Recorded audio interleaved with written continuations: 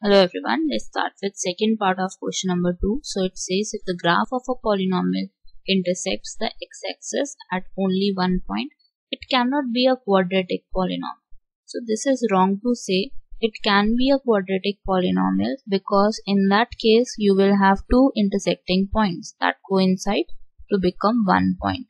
Like suppose you have a graph like this and the graph look like this or the curve look like this. So this you can say here is it will be a coincidence point,